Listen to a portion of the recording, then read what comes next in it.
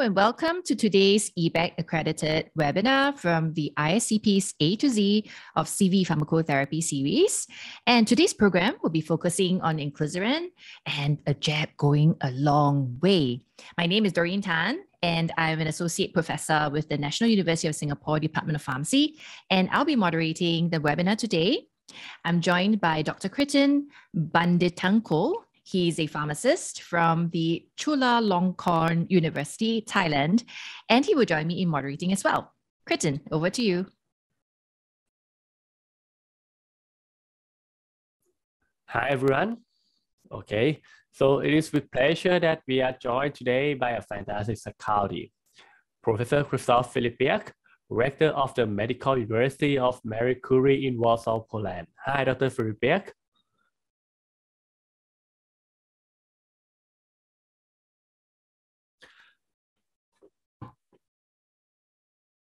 Okay, then we have Professor Bernard Cheung, Professor in Cardiovascular Therapeutics and Head of the Division of Cardiology at the University of Hong Kong.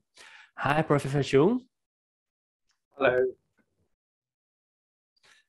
And we have Dr. Alberto Lorenzatti, who heads up the lipid clinic and cardiovascular prevention in the hospital Córdoba, Argentina.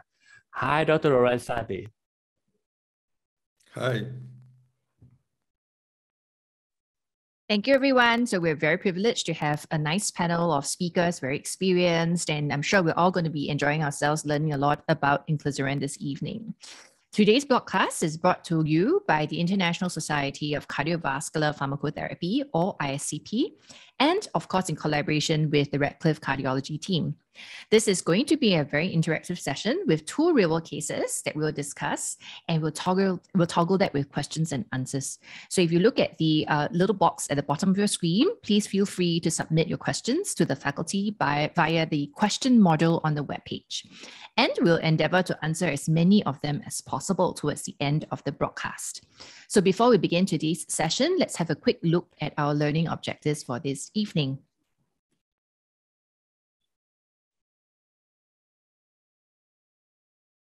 Okay, the learning objectives for this evening is also on the website, and we should be able to go through that learning objectives also on the website. All right, so I'd like to hand you over to Professor Filipiak, who is going to be presenting to you all about Inclisiran. So let us put our hands together to welcome Chris. Hello, everybody, once again. A warm greeting from early afternoon Warsaw in Poland. And it's my great pleasure to give a short introduction on Inclisiran, the drug that is the hero of our today meeting. I will start with a potential conflict of interest. And my first point that I would like to touch is the times that we are living in. I would say that we are living in a new era of pharmacotherapy. I mean, the drugs based on RNA or mRNA technology, and Inclisiran is one of them.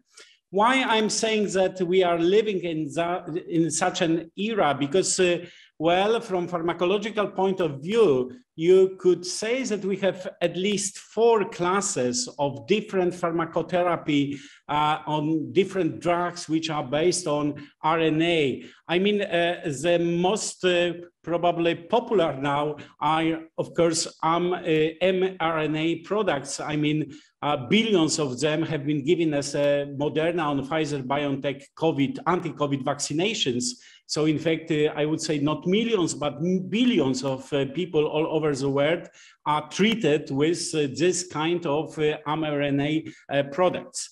There's another class that we will not deal today, RNA aptamers. They are very short fragments of RNA, and we have one, in fact, drug registered nowadays in ophthalmology since 2004.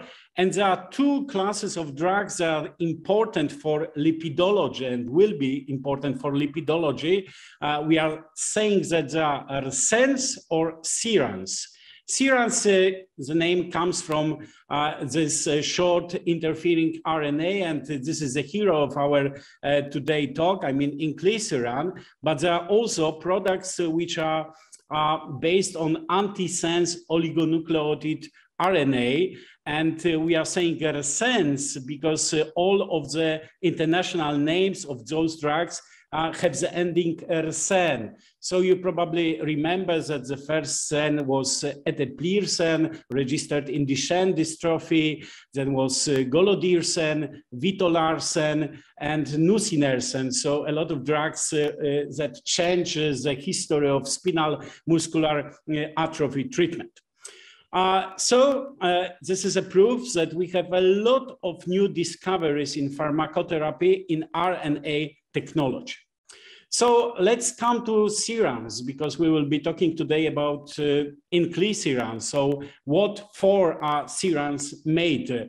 And there is I would say, an era of serums, and a lot of serums are coming for different indications, because you probably have seen from the very first film animation just before we started our meeting that the idea is quite simple, that you just act on mRNA, and mRNA can be mRNA for different proteins, for different genes, and therefore you could think about a lot of different diseases not connected with each other, in which serums will be very important drugs. Nowadays, there are some serums tested in ophthalmology, there's one serum tested in nephrology, there are some serums tested in hematology, in dermatology, there are a lot of serums tested in oncology, and also there's a lot of serums tested which are the serums, which act on liver. And one of them is Inclisiran, because you have seen that this mRNA that is touched by Inclisiran is an mRNA which must be delivered to the hepatocyte. So Inclisiran is one of those 22, or maybe now it's about 30 different serums tested in this kind of diseases. Well, from historical point of view, of course, not cardiovascular pharmacotherapy was the first one that was the part in which serums were registered. You remember probably that the first serum ever registered by FDA was patisiran. So this was the first serum that was registered, and it was registered in amyloidosis patients, and there are some other serums for this indications also now available. As for serums, now FDA has registered 3 of them: patisiran, givosiran, lumasiran. Inclisiran was registered firstly in Europe by European Medical Agency, but a lot of other serums are waiting in a queue to be registered in USA and in European Union and all over the world. When you look at those different serums, you can see that some of them are really so-called breakthrough therapy. So the therapy for the indications that has never been addressed from a pharmacological point of view before. And these are such indications like hyperoxaluria, for example, some kind of amyloidosis or acute hepatic porphyrias. All these states can be addressed with serums. And of course, the hero of our talk is Inclisiran, which was registered in hypercholesterolemia. I said that a lot of experts, and I agree with those experts, are saying that serums and SERS will be most important drugs in the future lipidology. And to prove this statement, I will come to the Inclisiran. Inclisiran, you remember that it's let's call a third step, a third stage of treatment in hypercholesterolemia. After statin, ezetimibe, we have Inclisiran, but we also have some monoclonal antibodies which are also being used and registered for PCSK9 modulation. In fact, Inclisiran is the newest technology.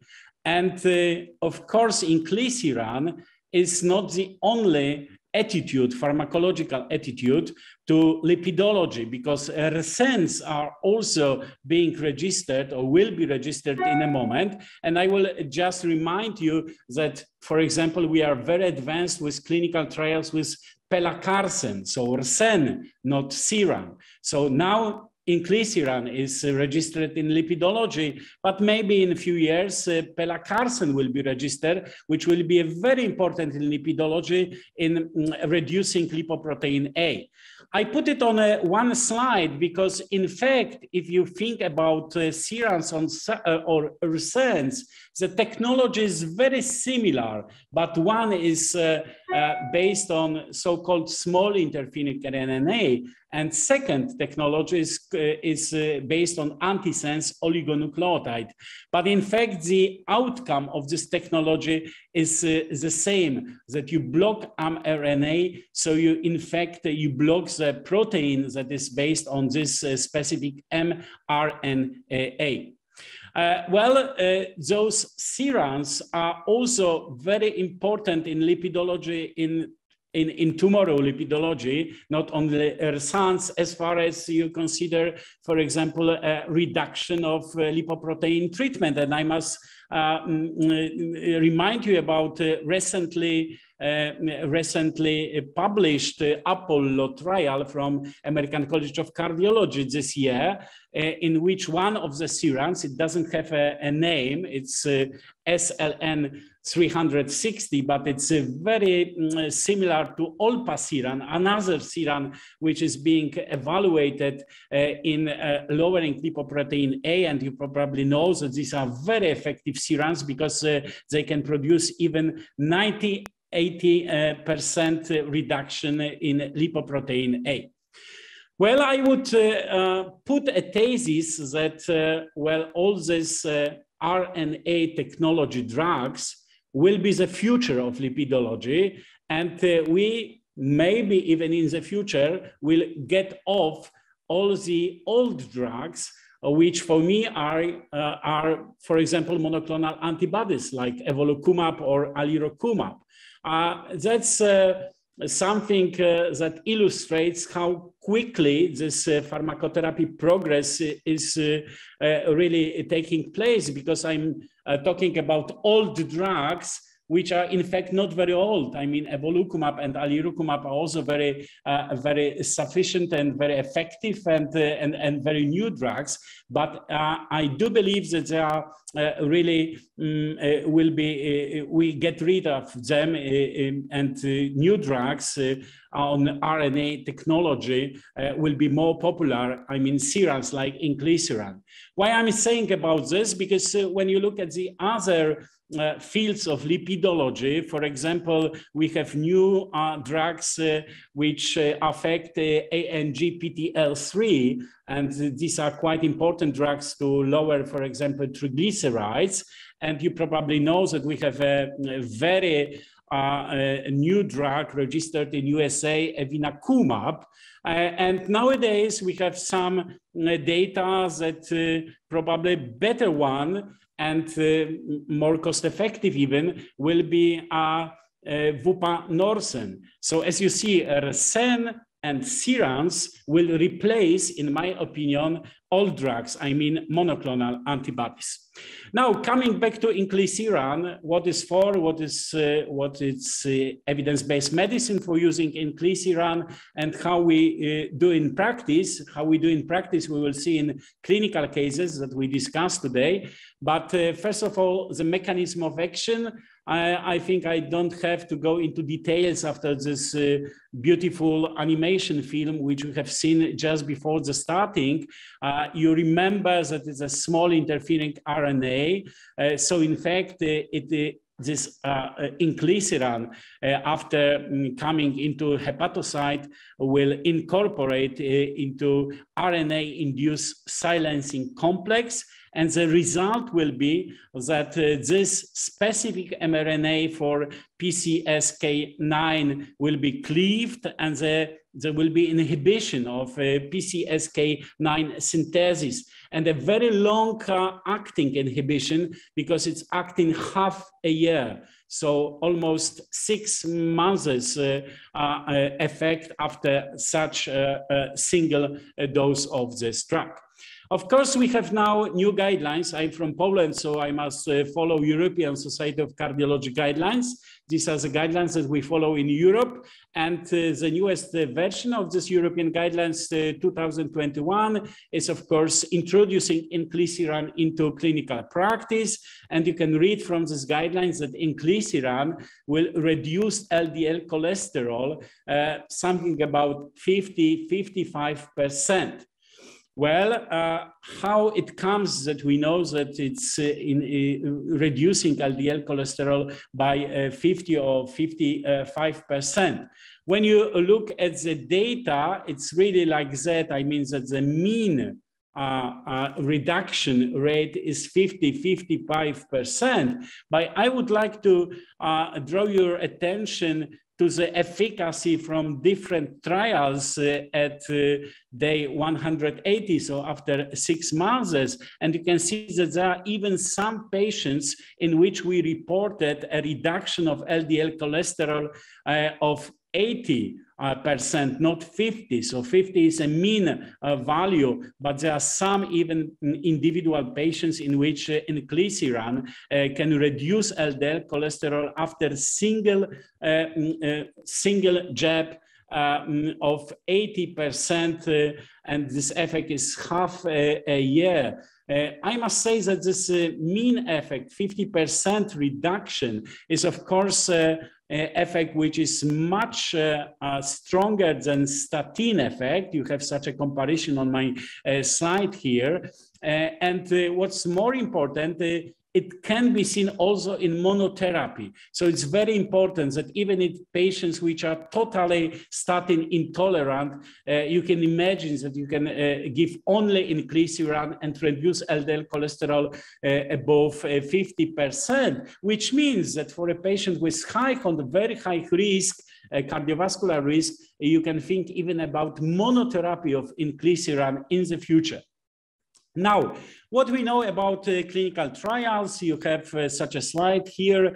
We have a lot of clinical trials with Inclisiran. This is a series of clinical trials with the acronym ORION. And we know from those ORION trials that has been ended that a drug is really very efficient, that there are no evidence for different side effects, what is very important, and so the safety of the drug is also very good. I know that some experts are saying that we still lack ORION trials with hard endpoints. So the proofs that Inclisiran will prolong life, will reduce myocardial infarction, will reduce stroke. But as we know, as the drug lower LDL cholesterol to this extent, we can make such exploration. But on the other hand, we have some other trials that will be ending in next year or 2 years or 3 years. And those trials have a lot of patients and have also so-called hard endpoints. I tried to calculate all these trials, and those trials which are coming soon are the trials that involved over 70,000 patients, and those trials are being conducted in over 50 countries. And these are typical trials in secondary prevention, also in primary prevention. So we will have definite answer that this drug will lower, I do believe, all the traditional endpoints like in a big statin, for example, trials. So what is my prediction for the future of this Inclisiran and on this use in clinical practice? Sorry for the slide. Let's treat it as a little lesson in Polish language, because I didn't have time to translate it from Polish, but I do believe that you understand the slide. It's saying that, for example, if you look from the patient point of view, and if you are using statins, you need to at least to swallow 365 tablets a year. If you have PCSK9 monoclonal antibody like alirocumab or evolocumab, you at least need 26 jabs a year. And now we are here, we have Inclisiran, and in fact, you can treat patients with 2 jabs a year. So if here you have adherence, it means that adherence is the answer. I don't know if we can have something better. Maybe something better will be a vaccination once alive for anti-atherosclerotic vaccination or anti-PCSK vaccination, but now it's only a dream of the future. So as for now, I would state that Inclisiran has the highest adherence rate among all drugs used in hypercholesterolaemia. And that would be my introduction. Thank you for your attention.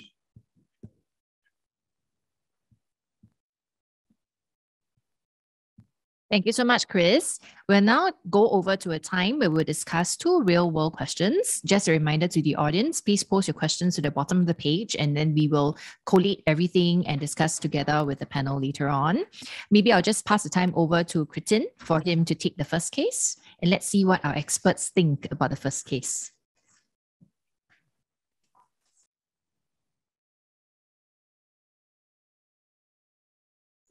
Okay. So the first case, so you could see that Mr. SS, 26 years old, admitted for acute coronary syndrome. So he reported acute dyspnea and chest pain with radiation to the jaw 1 hour before the EMS brought him to emergency department. His past medical history included single vessel disease about 5 years ago, treated with the dilating stent to the mid left circumflex, diabetes, hypertension, and dyslipidaemia. So his medication right now is aspirin, 25 mg daily, clopidogrel, carfentanil, 12.5 BID, enalapril, 10 mg BID, atorvastatin, 40 mg plus acetamide, metformin 1000 mg BID, glipizide 5 mg daily, and omeprazole 20 mg daily. So because in Thailand, we have like a national drug list and universal coverage. So the government will pay for some medication. So in Thailand, the aspirin dose we use modestly about 25 to 100 mg per day, and SGLT2 inhibitors or the GLP-1 receptor RA is not included in our national drug list right now. So our patients, most of the time they will get metformin and sulfonylurea. Okay. At ER and CAT lab, the ECG show new SCD press at lead V1 to V4. The troponin is positive. Angiogram show 90% occlusion at mid LAD, so it's the new occlusion. And the echo show regional wall motion abnormality with the EF about 52%. So if we look at to his LDL level, so on January, his LDL level fell 85 mg per deciliter. About 3 months later, it's rising. So on that time, the doctor prescribed acetamide for him on March. And then after that, his LDL level is declined. On June, it's declined to about 85 again, and other parameters quite not that bad. So his blood pressure about 130 over 25. His A1C is about 7.4%. HDL is about 42. Non-HDL level is 128. So this admission about September. before his schedule to see his cardiology. You could see that his LDL is still about 80, but still above the target based on the ESC guideline, should less than 55. So his LDL is still above the target that we would like to bring it down. Okay. So, okay, from the first case, I think the question, we will move to the Q&A question. So Doreen, please. Thank you, Krittin. So maybe let's ask Alberto first. Alberto, what do you think about this particular gentleman here? Would you have added on Inclisiran? Would you have added on a PCSK9 inhibitor, increased the statin?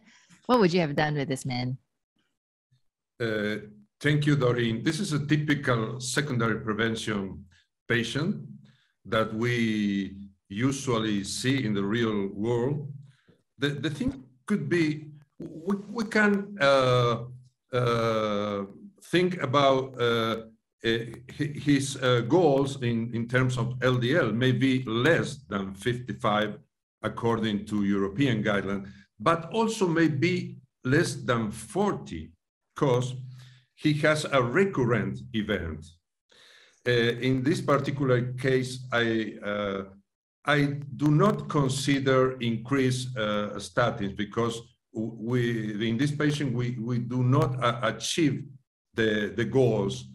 Probably the best option is use Inclisiran, or if it's not possible, PCSK9 inhibition with a monoclonal antibody, because in some publication, we have seen that more than 80% of the patients on statins achieve to a European goal with addition of PCSK9 intervention, maybe monoclonal antibody, but for the reasons that the speaker has shown to us, the adherence is really, really probably the best using Inclisiran. I definitely will add, if is my patient, Inclisiran in this patient. Thank you, Alberto. Let's ask Bernard. Bernard, what do you think about this effects of Inclisiran since Alberto has decided? Do you know of whether Inclisiran has got pleiotropic effects like statins? My goodness, that's a very difficult question. I think because it's quite new, but preclinical studies actually have shown that Inclisiran may have potential pleiotropic effects like statins, and you know they seem to be very favorable. I mean, things like reduced oxidative products, you know, better endothelial function, less platelet aggregation, and fewer expression of, let's say, inflammatory cytokines. So these are all very favorable effects if they, you know, if they do occur in our treated patients. I mean, that would be very good because, I mean, you know, if you have platelet aggregation, if you have oxidative stress, if you have endothelial dysfunction, if you have expression of inflammatory cytokines, then, you know, that creates the milieu, the environment for atherosclerosis to progress and for thrombotic events to occur. So, but then, of course, you know, this is, at the moment, this is very much, you know, basic science level. But it will be interesting to see if these potential pleiotropic effects, plus the amazing ability to lower LDL cholesterol, as well as, you know, Lp(a) and a little bit of triglyceride as well, whether this translates into reduction in events.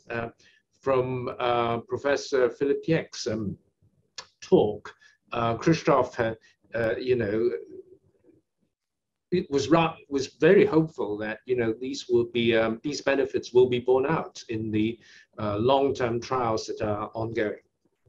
So Thank you, Bernard. My screen has suddenly gone blank and I can't see anyone else. So if you wanted to say something to me, please. Oh, okay, now I can see people. Very good. Hi, everyone. See you again. Okay, so I think there were other questions regarding the wonderful role of Inclisiran. And maybe I should pose this question to, say, Chris. Chris, I think there were questions about whether bempedoic acid, is this better than bempedoic acid? And also, how do we predict the response of Inclisiran for each patient? Is it going to be like every single person that it will work for? And would it be unnaturally interfering with proteins that could cause genetic mutations? You know, at the start of the COVID vaccination, everyone was like, oh, worried about the mRNA vaccine, right? How it could cause genetic mutations. Did you have comments about that?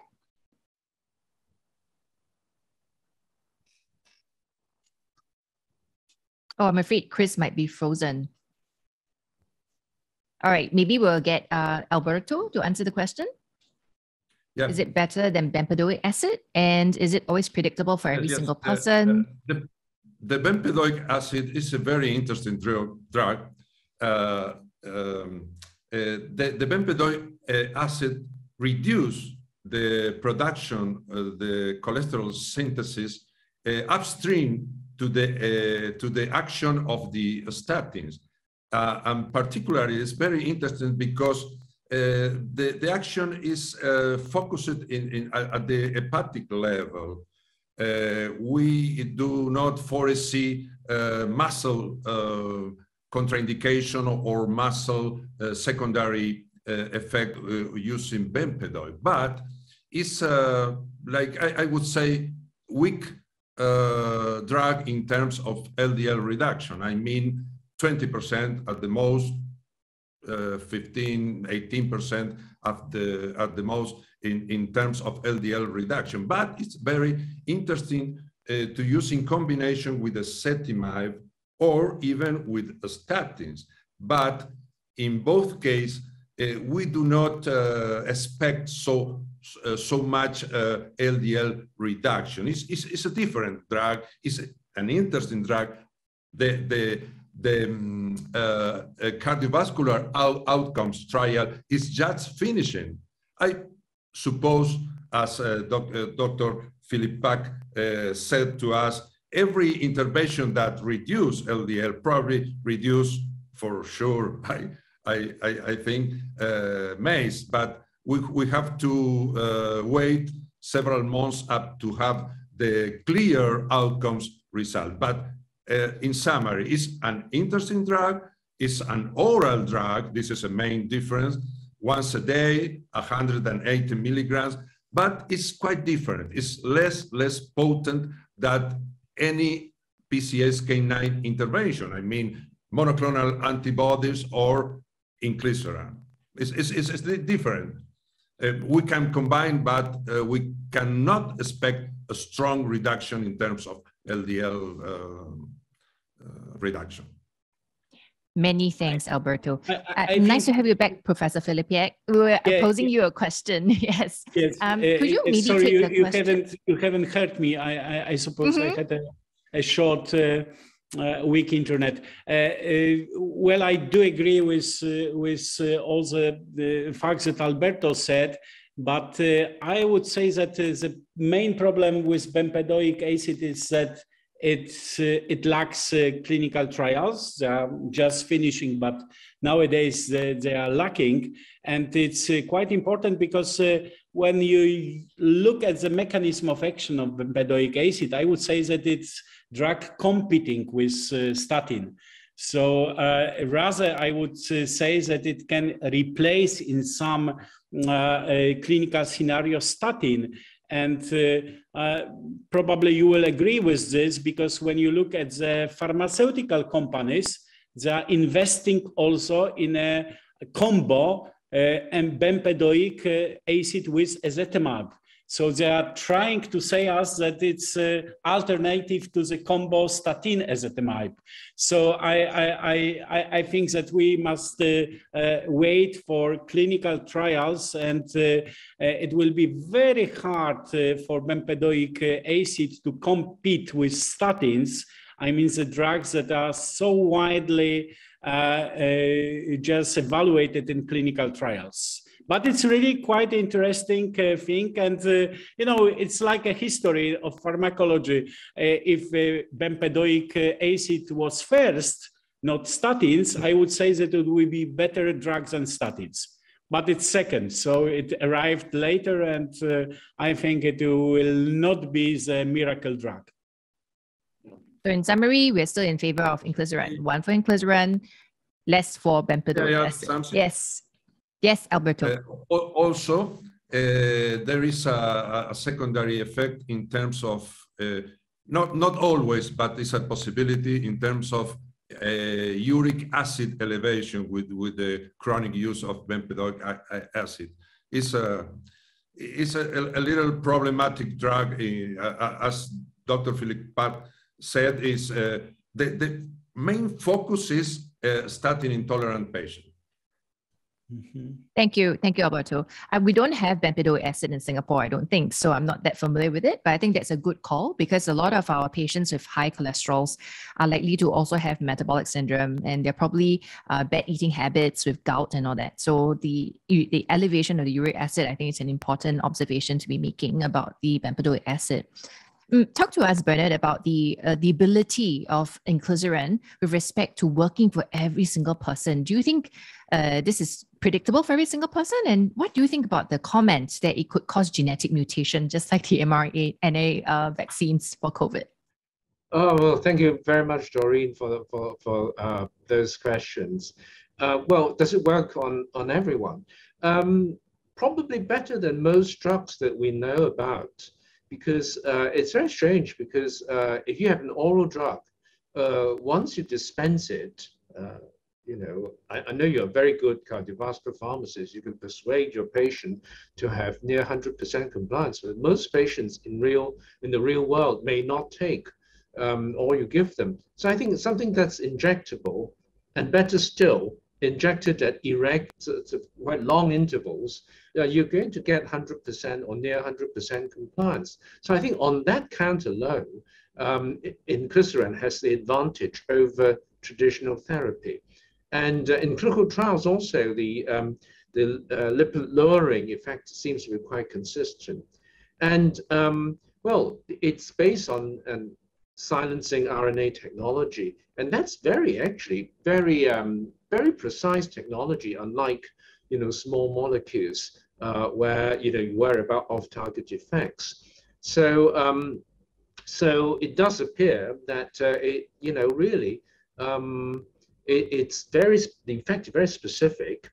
Would it cause genetic mutation? I hope not.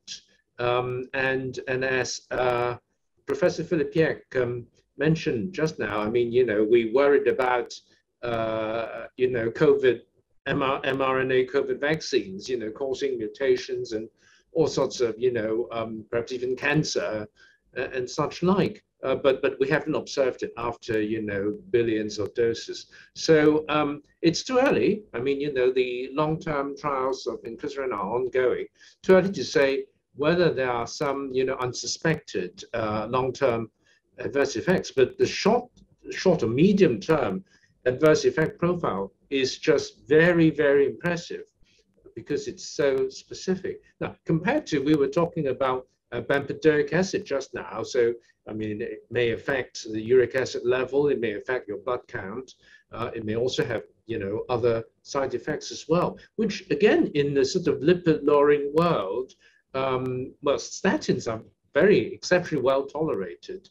And then, you know, there comes along bempedoic acid, where we have to worry about, you know, adverse effects. And then on top of that, you know, its LDL lowering effect is rather modest. So bempedoic acid is an interesting drug. It may have its own niche for statin intolerant patients, but you know, it's not really for the majority of patients. Whereas something like Inclisiran seems to be suitable for, you know, wide range of patients, perhaps those who are absolutely afraid of needles. So if you ask, you know, them to come back for injections, they'll stay away from your clinic. Then perhaps, you know, those patients can you know, go on take oral drugs alone. But otherwise, I think in future, this is a very exciting development. Thank you, Bernard. I think there were a few comments about whether we need to worry about myocarditis. That doesn't seem to be a concern, according to the report so far. There was also questions about how you think you monitor this patient. So I think we talked about Mr. SS earlier, and I think Alberto had elected to add on Inclisiran for Mr. SS. I just wanted to pose a question to Professor Filipiak.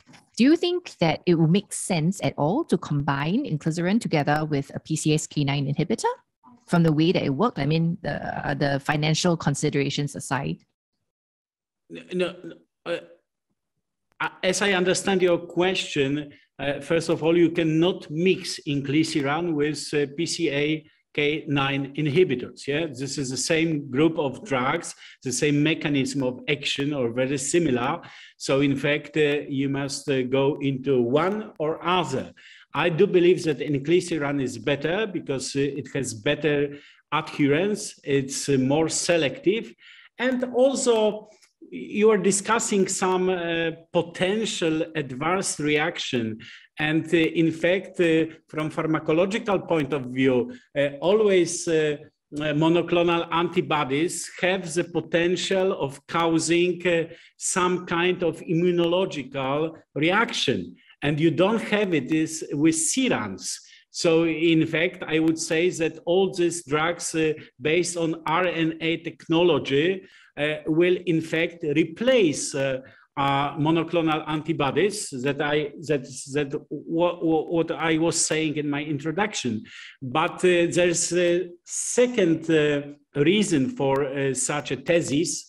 And you know what's the reason? The reason is that when you talk to pharmaceutical company experts, they are saying that in fact serums and sersens are cheaper in production than monoclonal antibodies. We don't see it now when the new drugs are coming to the market because the prices are usually the same as class drug, I mean PCSK9 inhibitors, but I do believe that in fact the cost of production of serums and SERMs are really cheaper than monoclonal antibodies.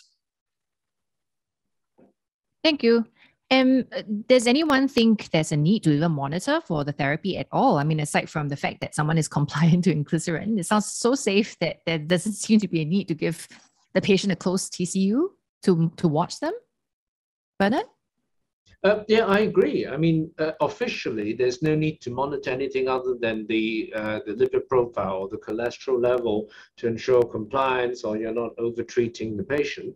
But I imagine in the real world, you will be monitoring these patients for other reasons, such as if they are already on a statin, then you might want to do some, let's say, maybe liver function or muscle enzyme from time to time, if it's indicated. And if they're diabetic, you monitor the diabetes in the usual way. So in fact, going back to our patient, I mean, not only do we need to treat his cholesterol, we should also treat his hypertension as well as diabetes better. But that's another story altogether. If we have time, we may go back to that. But perhaps I think there's another case coming up. Is that right, Doreen? That's right. You're spot on. So I think we were having quite a good time discussing about the profile of Inclisiran for the first case. I'll give the time back to Krittin for him to introduce the second case to us. And this is going to be a lady, I think.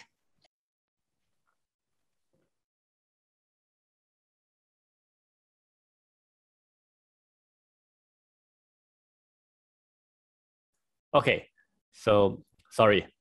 Okay, on the first case, we talk about the case who have like a secondary prevention, who have like a recurrent acute coronary syndrome. So the second case, maybe a little bit more complexity because we will talk about like a primary prevention for the high-risk patient.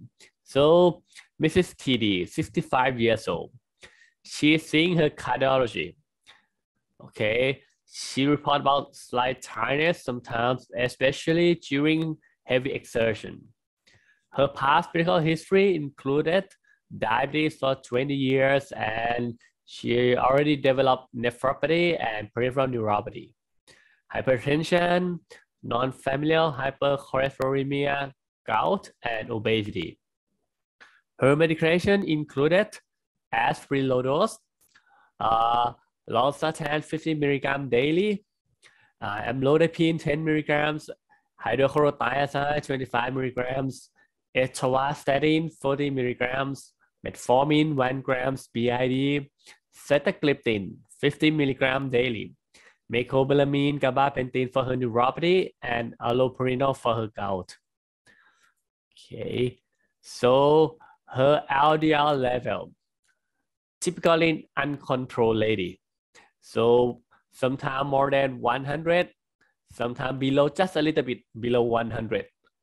So the last visit on the May, her blood pressure is quite high, 150. Her blood sugar is uncontrolled, A1C is 20.8%, fasting blood sugar is 150. Serum creatinine 1.8, so her eGFR is about 28, okay, and her LDL is about 108. Okay, so this visit 3 months later, still high blood pressure, uncontrolled blood sugar, and right now her LDL level is about almost 100 mg per day, and based on her SCVD risk about 20.5%. So this is the second case. So I will bring back the Q&A session to Doreen. So let's talk about this lady over here. And I think that she is already on atorvastatin at 40 milligrams daily. So I think the main question we want to talk about is what is the suitable LDL goal for this patient? How many on this panel are going to say as low as possible? Hands up.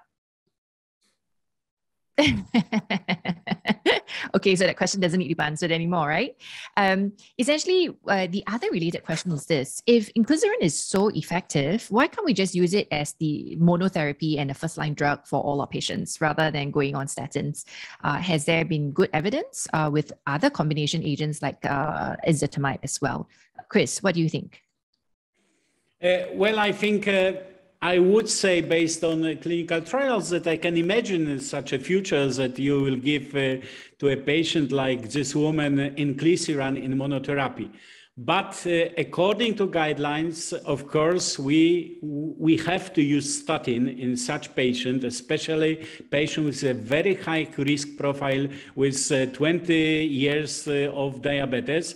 And therefore, the next step for me in clinical practice would be adding to atorvastatin another drug, and this drug could be Inclisiran, because when I add ezetimibe to this lady, to this atorvastatin, I will not achieve LDL goal. She has, as we have seen, 100 milligrams LDL on atorvastatin 40 milligrams.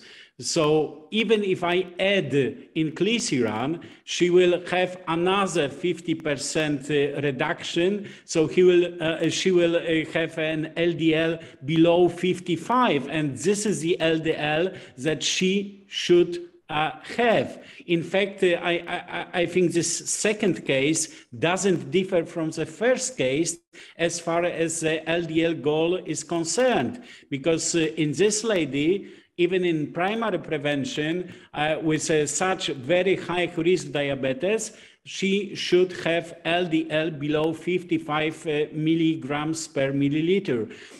So in fact, I will go with statin plus Inclisiran. Thank you, Chris. So maybe we can talk about the effect of Inclisiran on the other lipid subfractions like lipoprotein little a and maybe HDL. Does anyone have experience with that, Alberto? I think the intervention in the PCSK9, I have experience with monoclonal antibodies in the reduction of cholesterol remnant in this kind of patients. I mean, for example, this patient is very interesting to see the non-HDL cholesterol in her because she's a diabetic patient. In this case also, I agree with Dr. Filipiak that the goal of LDL could be less than 55 and the goal of non-HDL could be less than 85 milligrams per deciliter. And the patient has nowadays 150 milligrams per deciliter in terms of non-HDL. I have calculated the cholesterol remnant and it's around 30. I think this kind of intervention could be positive in terms of reduction of other lipoproteins, mainly lipoproteins that contains cholesterol. In these patients, VLDL is enriched by cholesterol, and also, as everybody knows, LDL is enriched with triglyceride, and for this reason, this kind of patients used to have a high proportion of small and dense LDL. In summary, I think I agree with Dr. Filipiak. This is a patient that we will add Inclisiran to a statin, and I foresee an interesting effect on other lipoproteins like VLDL remnant and cholesterol remnant that is present in all atherogenic lipoproteins. Thank you, Alberto. Bernard, what do you think about the efficacy of Inclisiran if we wanted to save money and instead of doing the 6-monthly injection, we do it once a year? What are your thoughts about that? My goodness. Well, I mean, in the early trials, it was given more often than 6 months. I think I would stick to 2 injections a year. That's already much less frequent than, let's say, if the patient goes on PCSK9. But going back to the patient, I can't remember, Doreen, can you remind me whether the patient has been started on ezetimibe on top of the atorvastatin or not? Nope, she's just on atorvastatin alone. Yes, I think that again might be a very cost-effective option if she's already taking a statin, then to add ezetimibe to it, and then add either PCSK9 or Inclisiran. PCSK9 has about in real world about the same cost, but obviously more injections. But then it's got the slight advantage of more outcome trials. So I think it's a 50-50. I think in future, patients removing or doctors removing to use Inclisiran instead of PCSK9 inhibitors. But I think at the present moment, it's sort of neck to neck. What's the other question, Doreen? I think it was about the stretching out of the regime. Oh, right. Yeah. Right. I wonder what Alberto or Christoph feel about stretching out because of the high costs, injecting it less frequently. Chris or Bernard or Alberto? I'm sorry. Well, I think we must stick to the registration, and the registration is every 6 months. And even if you remember some clinical practice, we are saying that even after the first jab, you should give the second after 4 or 5 months. So after the second jab, you are giving every half a year, but the first jab is a little less efficient. In my clinical practice, I have few patients on Inclisiran, and the second jab was given after 5 months. So even the cost of treatment in the first year is a little higher than in the second and third year.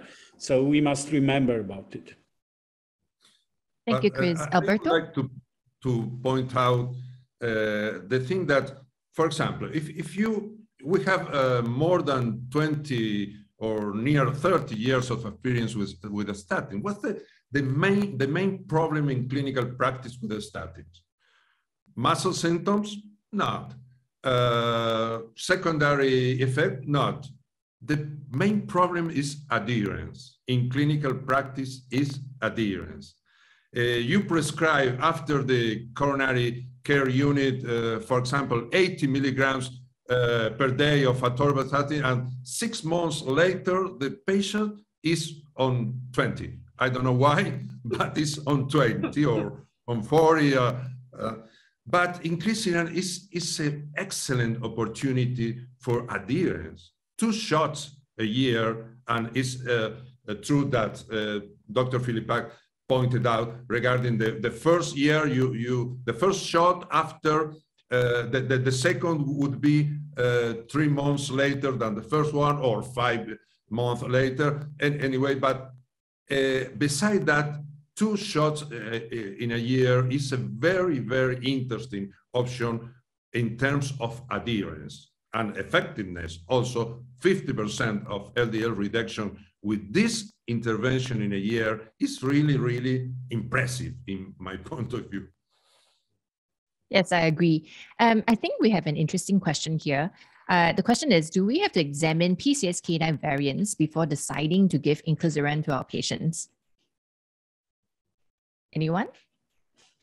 No, we don't need that. I mean, in clinical trials, we were not doing it also. And a drug is really very, very effective. So in fact, there's no need for such thing.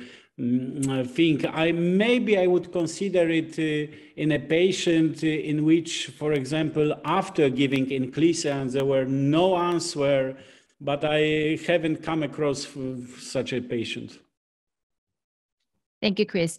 Krittin, what's it like in Thailand? In Singapore, I think a lot of our lay public is very worried about statins when they're told they need to start on the statins, right?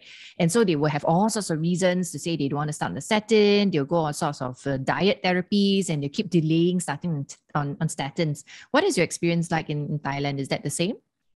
Yeah, I think it's quite the same, because when patient got like a heart attack, they got like atorvastatin 40 milligrams, but after their LDL quite control, so they may refer back to the primary care. And then at the primary care, some physicians start to reduce the dose of the statin, or sometimes the internet. After patient got some news from the internet, oh, my muscle got pain. Yes. Okay, so I stopped the statin. So yes. I think a big at the same problems. I agree with you. So I think earlier Alberto mentioned about compliance. I was going to say that sometimes it's the doctors that cause a non-compliance too, because sometimes your patients complain a little bit, and then usually the resistance on the side of the doctors would be, okay, if you're not happy about it, let's cut the dose. And I feel like the tolerance to cut the dose or to switch or to stop is actually quite low for statins. And it's somehow because people complaining about muscle aches and pains and everything else. But we do admit that the use of Inclisiran is going to be a lot more convenient for patients, especially if you're worried about adherence. And because you can give 1 jab every 6 months, that would actually improve adherence a lot as well. Well, I think we're going to come to the end of our session soon. Maybe I'll go around the panel to ask everyone. I think there were questions about whether you think Inclisiran will become part of the bundle of post-ACS care and all that as well. So maybe we can hear your views. If you were a member of the Pharmacy and Therapeutics Committee and you had to vote on adding Inclisiran into your formulary, what would you say to adding Inclisiran to your formulary? Maybe you can go around the room. We'll ask Chris first. What do you think? Well, I would vote for it, but I must say that in my country, for example, we have some problems with Inclisiran because we have some kind of reimbursement only on monoclonal antibodies, so for alirocumab and evolucumab, and not for Inclisiran. So in some patients, especially in familial hypercholesterolaemia and in a very high risk patients after myocardial infarction, there's a special program of reimbursement of PCSK9 modulation, but without Inclisiran. But I hope that it will change in a year. What about Bernard? What do you think? Well, I mean, this is not a hypothetical question. This is a question that, you know, I was part of a committee we had to discuss, and our feelings were, I mean, I think the downside, there are 2 downsides to Inclisiran. One is it's the expense, and the second is the lack of long-term outcome data. However, when we're deliberating, we considered that, very often you'll be using it on top of statin and ezetimibe. So at least the patient, has some cost-effective evidence-based treatment, and only if they don't reach target would you use Inclisiran. So I think we thought it's true and decided that it's worthwhile to include in the formulary. Not obviously as a first-line drug for everyone yet, but in selected patients, high-risk patients, we felt that there was a need for this. Thank you. What about Krittin? Would you have voted for Inclisiran in your formulary? In Thailand, we could not reimbursement for both PCSK9 or Inclisiran. So if I have to choose one, based on our patient habit, I will be vote for the Inclisiran because I know they don't like to come to hospital frequently. Thank you. Lastly, Alberto, what do you think? Yes, would you vote for Inclisiran? Yes, Inclisiran is just arrived in my country. I think it's an excellent drug and not only very effective, just I hope it would be affordable. That's a problem that we have had with the PCSK9 monoclonal antibody. I definitely will vote in favor of include this drug in our vademecum. Thank you, Alberto. Thank you, everyone. Maybe I'll just sum up the whole conversation this evening with 3 key points. I think we've heard this evening that Inclisiran has a very unique mechanism of action. It is so safe that we literally don't see very many of the adverse drug reactions that we've seen with some of the monoclonal antibodies, as pointed out by Chris earlier. And so Inclisiran has been quite well tolerated. However, because it's in terms of cost, it's going to cost quite a lot. However, what I've heard is also in our local setting, in certain settings, it might be a bit more affordable than the PCSK9 inhibitors. So Singaporeans, listen hard. If I were to vote for it, I think I would probably also have it in a formulary. The other point that we've heard this evening is because of the long interval of injections, it would be helpful for people who are non-compliant and you don't really have to have them come back so often. As opposed to PCSK9 inhibitors, it requires self-injections. That would not be so good for patients who are afraid of needles on their own. Whereas for the Inclisiran, you can get the patients to come back every 6 months to get an injection given by a nurse. And therefore, that would increase the compliance to use of Inclisiran. So I think there were a couple of questions about cost effectiveness. Inclisiran is still lacking cardiovascular outcomes with respect to longer term studies, but we know that it's in the pipeline and we are all hoping with a lot of bated breath to see how well it does. And of course, with a lot of the theories that go before, we know that lowering the LDL would always be corresponding with better CV outcomes as well. And therefore, we know that eventually, once that is shown, that we could show cost effectiveness with respect to the use of Inclisiran too. All right. I think that's all the time we have for this evening. I think this was a very rich discussion. Thank you, experts from all over the world. We have Chris from Poland, we have Alberto, we have got Bernard, and then we've also got Krittin. So this was a wonderful around the world discussion this evening. So I'd like to remind everyone that the proceedings this evening will be very shortly available on demand on the Radcliffe Cardiology website at www.radcliffecardiology.com. So please go there to watch again. And for those of you who are very supportive of the ISCP work, you can go onto the ISCP website and sign up to be a member because we have a lot of these nice short webinars that are useful for you at your demand. Before we go, I'd like to thank our faculty once again. And if you'd like to get your points for CME credits, please don't forget to submit your details at the bottom of the webpage to claim your certificates. With that, we will close the session for this evening. We thank you for your very active participation and the nice questions that you've posed to us. With that, a very good evening from Singapore, a good morning to the USA friends, and a good afternoon to our European friends. Farewell. We'll see you again in August for our next edition of A to Z. Bye-bye. Bye. Bye. Thank you.